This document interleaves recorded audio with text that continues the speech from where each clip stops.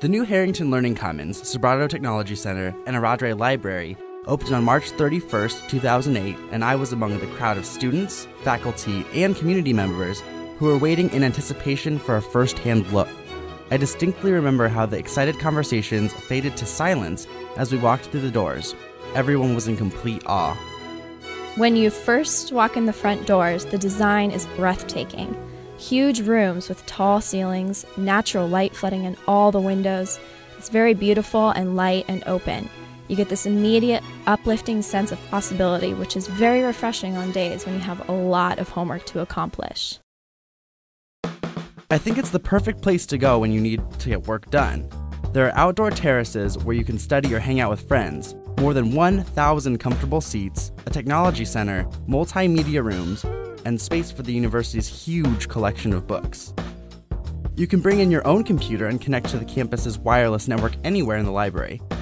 If you don't have a computer, or if yours is 3 years old, like mine, the Technology Center and multimedia rooms all have brand new lightning-fast computers, so you can just hop onto one of these and download files, browse the library database for books, create movies, complete assignments, and these guys won't crash on you, like mine does. Even beyond the new technology, the center is modern in every sense of the word.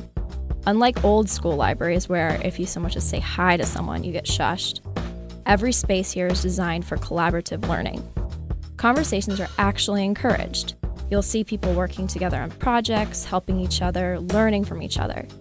Large groups can even reserve private rooms for more animated discussions. But if you really need to just work on something by yourself, there are also plenty of places where you can go and enjoy the peace and quiet. A lot of innovation has gone into the design of this building. For example, the library checkout system is super efficient. To check out a book, you just browse the collection on the computer, and when you find what you need, just hit select, and the book will be waiting for you at the front desk. Another unusual thing that I love about this library is that you can eat and drink anywhere in the building. The Sunstream Cafe serves up delicious food, and for those late nights, good coffee. I also love the fact that this library has a lot of green features. The roof tiles, for example, were actually saved and reused from the old library. The concrete foundation slab contains 70% recycled content.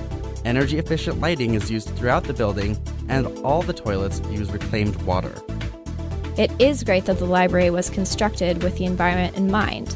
Most of the library's furniture is either recycled or recyclable as well, and the heating and ventilating system is also very energy efficient.